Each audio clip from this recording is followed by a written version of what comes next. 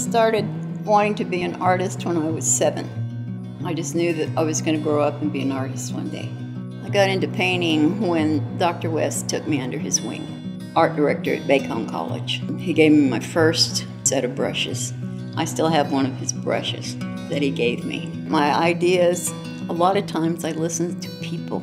In their conversation, they'll give me a title that instantly brings up a picture in my head.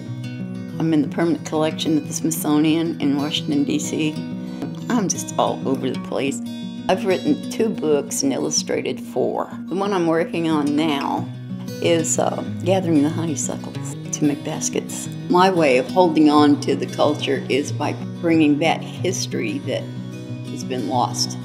My name is Virginia Stroud, and I'm a Cherokee artist.